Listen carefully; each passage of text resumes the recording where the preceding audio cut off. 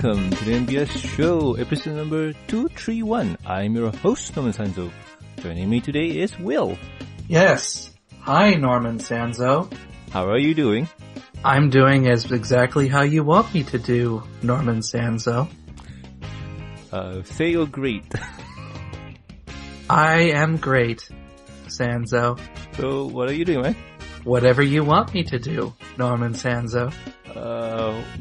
How do I reverse this spell? You know what? Reverse so boso? Sorry. I feel like I was just hit with a bunch of bull crap. Today's episode was fun. Oh gosh. Mind control. How can that not lead to humor? Indeed.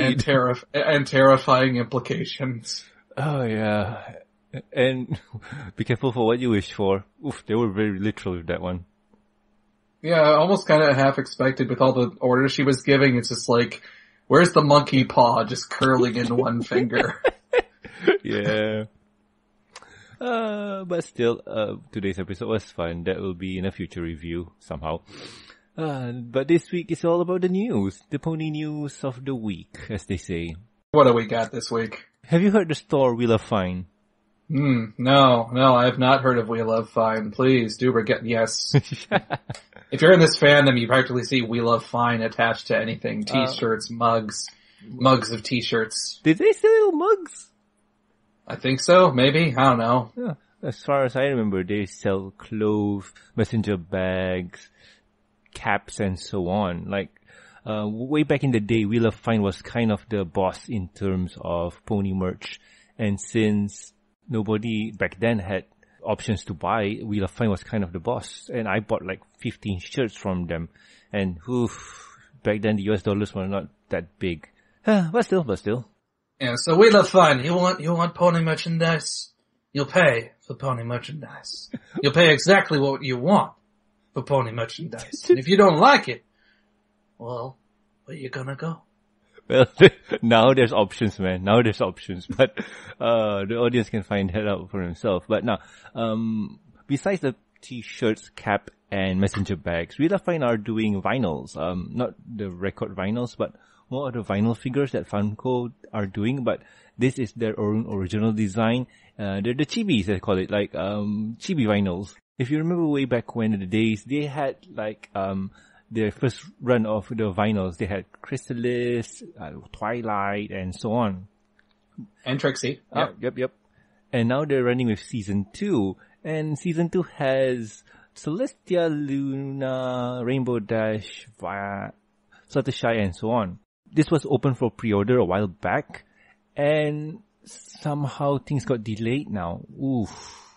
So people are gonna have to wait even longer for their precious figures. Yeah. Which is actually a shame because, you know, when you hear the words vinyl figurine and then you hear Funko, everyone immediately thinks of those Funko Pop vinyl things. And that's actually kind of a shame because the vinyl figurine market used to be extremely diverse back in the early 2000s and 90s. I mean, sure, it was harder to find certain things, but when you heard vinyl figurines, I mean, there were multiple different styles.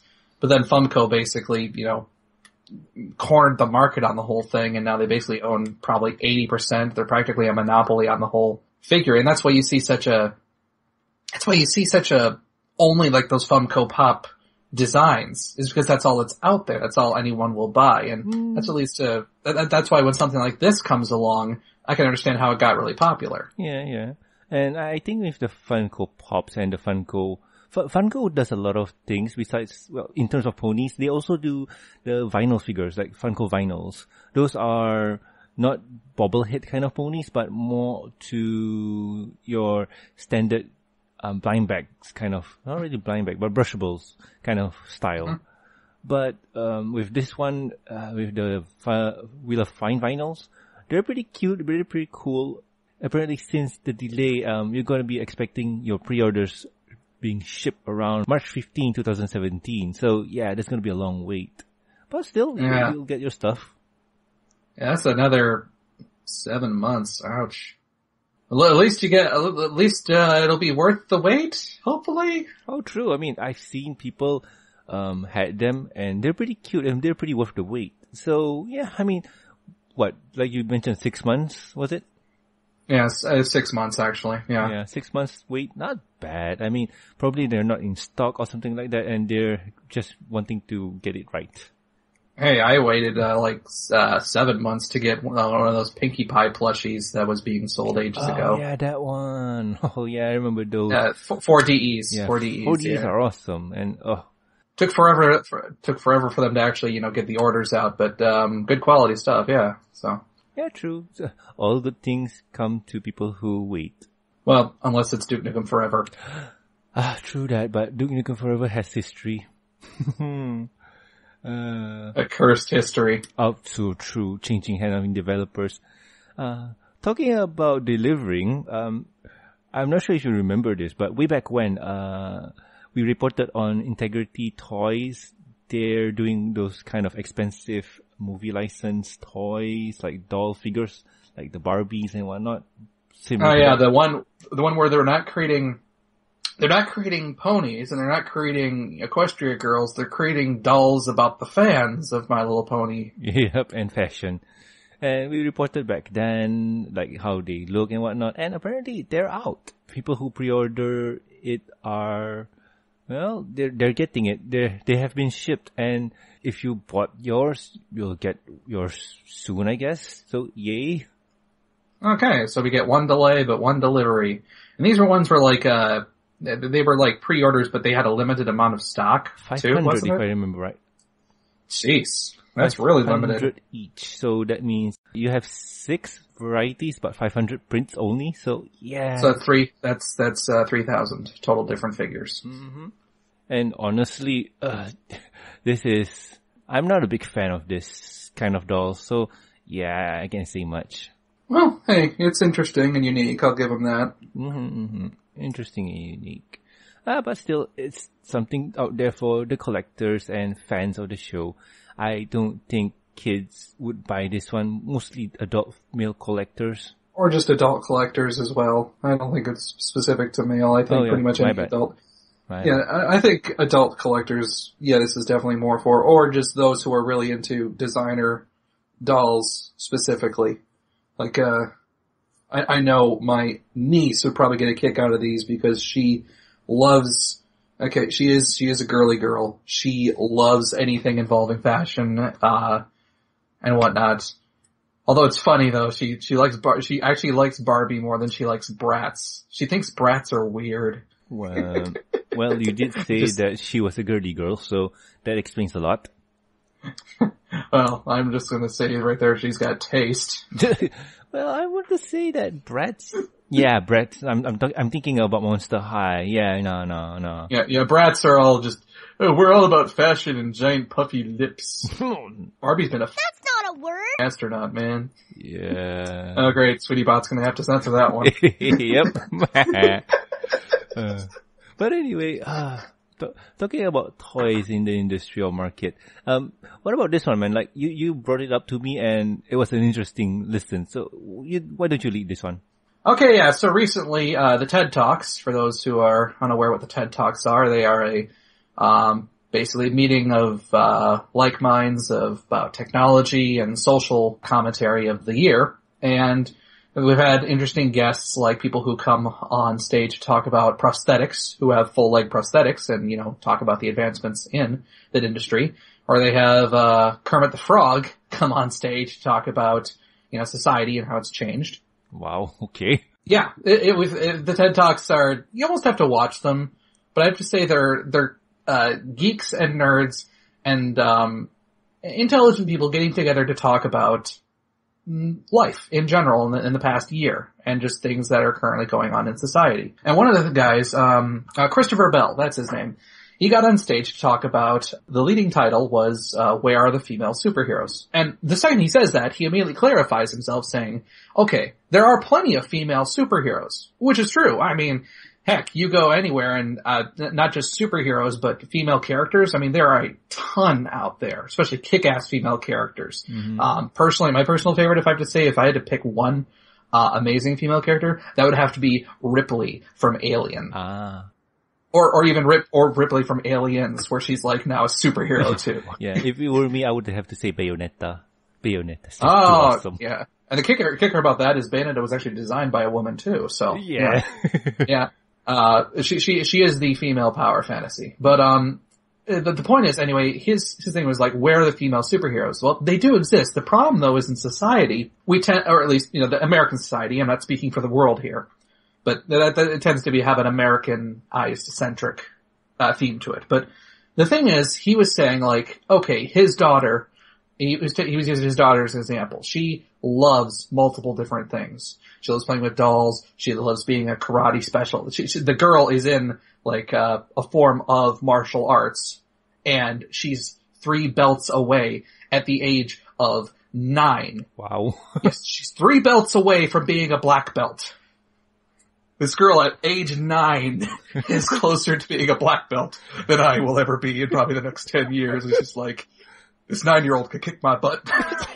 But anyway, but the thing is, she loves all these different characters, and she loves dressing up as characters too. Like she'll be like Obi-Wan from Star Wars because she loves Star Wars.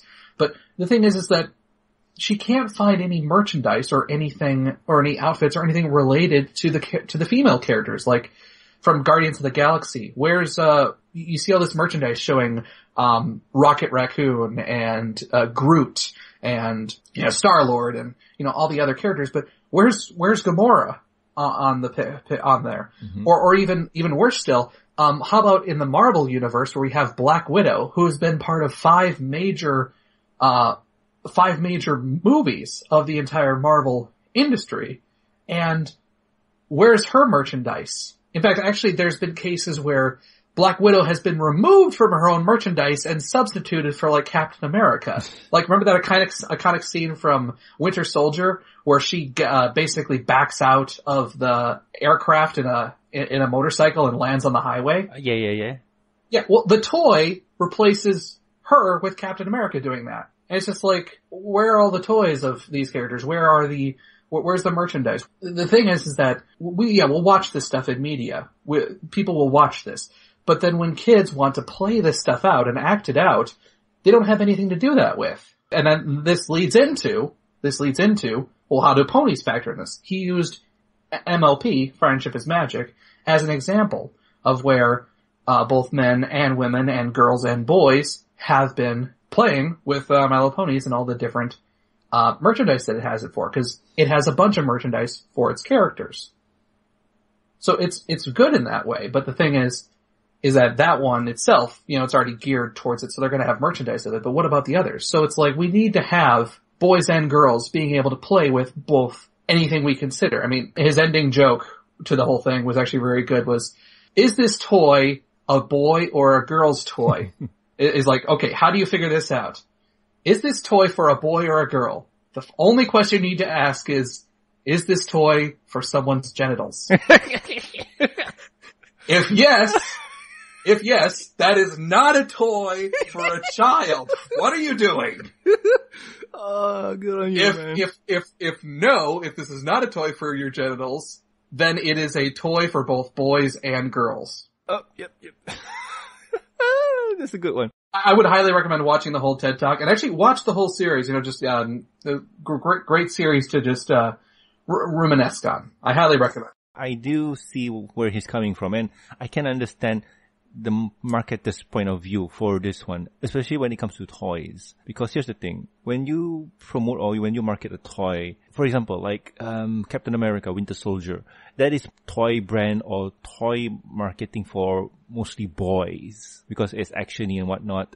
And the thing is, when a boy going to buy a product, the chances of them buying a girl thing is very low. Because they might say, ew, it's a doll. I don't want to play with that. I want to play with Captain America. It's an action figure and whatnot. It's like, that's the mentality there. And I'm guessing they've probably done a lot of market research on it. The thing with that, though, is that usually, most kids will just play with whatever they want to play with if you don't try and push them towards it. The whole idea of that's a boy's toy or that's a girl's toy is actually more so a recent societal thing that was heavily pushed in the 1950s when genderized clothing became very huge. Mm-hmm. In fact, actually before then, you know what, boys used to wear? Long, flowing white dresses. lots of clothing was gender neutral for kids back then. This whole push has been more so a corporate thing, and it's been ingrained in, well, American culture. And whether other people are not willing to admit it, America actually does have a huge factor on a lot of pop culture around the world. I totally agree. Yeah, but it doesn't mean it affects it completely, but it's sort of a follow the leader mentality. Yeah, and here's the thing too when it comes to toys, because here's the funny thing, because in I'm going to say in Japan, all those toys where you mentioned about is this a boy's toy, is this a girl's toy, those things don't really factor in, because in Japan, if a brand is popular, let's just say One Piece, they're not going to make toys. They're going to make figures, like opposable figures. Like, for example, Dragon Ball, usually a good company would do that is SHF, and they will do kind of opposable figures, how you can post them and whatnot, and they cost a huge buck. Usually those come in main characters. Like if the main character is a girl, well, you're gonna have a girl figure. If it's a boy, you're gonna have a boy figure, as long as the brand sells. And knowing Japan, mostly the girl figure will sell out more than the boys. Yeah, it just depends on what it's for. Like some people buy figures for, I was more so the original thing that for that particular article for the TED Talk was talking about toys and children. Figurines and collector's items tend to be a completely different market itself. You're trying to get towards people who are more collectors, or they want a piece of whatever the show is, and by having a physical piece of it, it reminds them that, yeah, I really like this thing reminds me of it, and I get a sense of accomplishment by owning a piece of it. Yeah, and when it comes to toys too, like, probably this guy's thing about kids' toys, it's a very specific niche when it comes to, okay, we need to balance out the market. We need to have boy and girl toys. Like, if we are selling, let's just say, Avengers, that toy specifically, you gotta have Black Widow in to get the full set. Like, if you're talking about the Disney XD cartoons, you have Captain America, Hulk, Hawkeye, Falcon, Iron Man, and Black Widow. That's the full team. You need to have all that for a set. Come on, you can't leave it out. Don't forget, like Scarlet Witch or any of the others that also show up. Oh yeah, if you're talking about the movies, yes, then you have Scarlet Witch, you have Vision, and then you have Quicksilver, who died, and then, spoilers. It's been a while. But or if you want to go, actually, I would love a figurine, actually not a figurine, but I'd love them to make, an action figure or just, of Negasonic Teenage Warhead from Deadpool. Yeah. But okay, I know there's a comment that's out there that's going to tell us, but guys, Marvel has been pushing out the Black Widow action figure out there. And it's true, yes, I have seen it before. But it's just that one because people were complaining about it. And yes, there's a few of Captain Marvel and whatnot, and they're slowly improving. I'm not saying that they're not. I don't know why it's an antiquated form of just thinking that it's not going to sell when there's plenty of kids I know who would love to play with any kind of dolls itself. I mean, it depends also, because now toys these days are losing to video games. Oh yeah, and that market may crash again soon at the rate it's going. Yeah. But that's besides the point. The point of the matter is you have to have the whole spectrum. If a girl wants to play with a Gamora action figure, you gotta have it there for her, even though it's not gonna sell that well. Or a guy wants to play with it, or if a girl wants to play with Captain America, or if you're gonna make a show, don't leave out characters of your merchandise because of some preconceived, it's a girl character. It won't sell as well. It's like, how do you know it's not going to sell as well? Well, because we know they don't sell as well. Why? Well, because they're not out there. It's a self-fulfilling prophecy. It's a self-fulfilling prophecy of like, it doesn't sell because no one makes them. And no one makes them because they don't sell. Or it could be a target audience kind of deal where they ask kids who play with them, and one of those things where they ask kids about it. But I don't count those kids as kids. Kids are stupid. No. They're selected. They're trained for this kind of things. So You're not getting the general audience. You're just getting a selected handful of people who says what you want them to say. market research can show you a general idea of something, but that doesn't mean it's going to be right. Mm-hmm. Shows have been canceled because market research says, oh, well, according to this, we're not as popular with this sort of group that we want to be targeting. Mm-hmm. And there's a story about the Green Lantern 3D animated cartoon series where they test out the market audience thing, and they say that they didn't really like it. And I wonder, it was Bruce Timm. He says like, nah, we're gonna run with it, don't care. And it was successful. Yeah. And the thing is that the market researchers were going off of one kid, because one kid yawned. Yeah, I remember that. It was like one kid yawned during the thing, so he must be bored of it. It's like, or maybe he just yawned because he was sleepy and didn't get enough sleep. Or probably he's not a big fan of the Green Lantern. Who knows? Yeah. Heck, I've yawned at BronyCon and I'm excited there. Yeah, but then again, that's just when Saber Spark was on stage. Oh, burn. No. Yeah, but still. I can't. But still, the point of the matter is, this guy went up on stage and talked about where are the toys for girls. And since My Little Pony is a target, its target audience is for girls. But have you noticed how the toys are going now? It's not specific to girls anymore. The way that they're doing it, it's more to a gender neutral kind of thing where, yeah, it's a girl's toy, but boys will buy them because it's cool. Like, the Equestria Girl minis. Have you seen those? I missed that. The minis? Yeah. Hey, they're cute, but, again, that's not stuff for me. I bought them. I want to get the full set of the main 6 because I like how they look. Yeah, I think the look is cute, but I'm just like, not the type of figurine that appeals to me. Now, I did get the Guardians of Harmony Celestia, though, and I got that one. Oh, yeah, I remember those. I want a full set of those. Celestia, Nightmare Moon, and Discord. I want that one. I got the Celestia one because it was the only one I could see on the shelves, and I was just like, holy crap, the amount of detail in this hair. I mean, just the fact that the model itself uses her hair as part of the stand is just, I think it's a great representation of the character, and it looks cool. Yeah. So I was like, hell yeah. Hell yeah. And that again is something specific to collectors, but still, kids are going to latch onto it because it looks cool. Oh yeah. You make something that's eye-catching and, very liked, easy on the eyes, plenty of kids will like it. And yeah, back onto square one again, because know your audience, direct that thing and sell, because honestly, that figure, what was it, $15 was it? Yeah. People are going to buy it. Like, if it's good, it's good. Like, I bought my, Equestria Girl minis for $10 or probably less. And I like them. Like, I'm not regretting buying them. That's the thing. I really, really like them. My Little Pony, the board game. My Little Pony, the Monopoly game. My Little Pony, the this and that. It exists, my friend. There's also the My Little Pony Yahtzee board game.